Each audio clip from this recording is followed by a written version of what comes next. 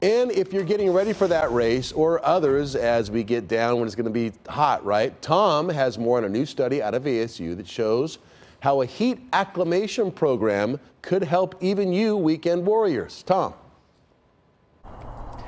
Yeah, this is a fascinating study because as the summer heat comes, I'm always concerned about how much time I spend outside in that heat, but I still want to exercise out in the heat. And of course, I've got an expert with me. Floris Wardenar is with me. Hi, Floris. How are you? Good. How are you? Tell everybody at home what you teach at ASU.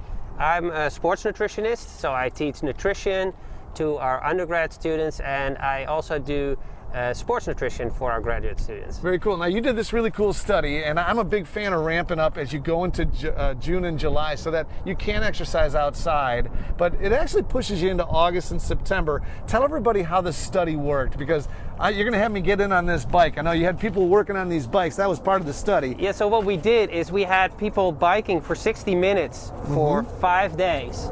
And we had a control group that wasn't doing that at all. And the idea was that with that extra exercise that we were able to get them more acclimated in the summer. Yeah. Now, it's 113 in here. I believe that's what it says. How hot did it get in here for the people that were in the study? So it was sort of similar. So what you're experiencing now, it was what we had in the study going on. Yeah, how did you track their temperature? Show everybody the different styles of how you actually did that, because it's fascinating. That one kind of blows me away. Yes. People actually swallow that thing. Yeah, we have these temperature capsules, and the fun part is that they have a memory. So you can swallow them, and then afterwards you can read out the actual temperature. So here this recorder is now reading out 33.6 Celsius. In science, often we report in units, international units. Yeah, what else do you have? You have that belt there? Yeah, this is a heart rate monitor so that we could see if you were putting in the same amount of work every time. Yeah. And then another fun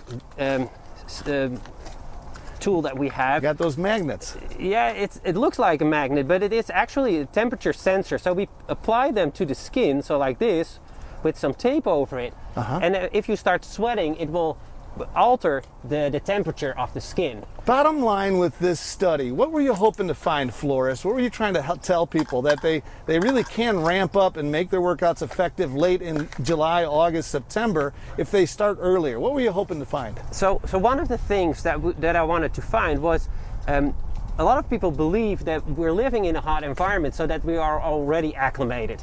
I wanted to show that you still can improve.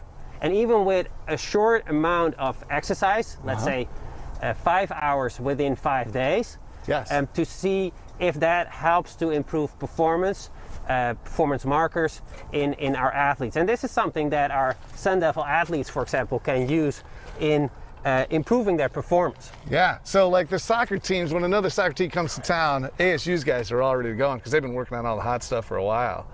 Yeah, I love the ramp-up idea. And of course, I got Cory's shirt. This is what Cory looks like when he's either laughing or he's gassed. And so I think Cory might need to start ramping up his summer workouts. Floris, thanks for the information. So the bottom line it one more time for us. If you want to acclimate, you need to go outside. You can do it that intense as you're doing.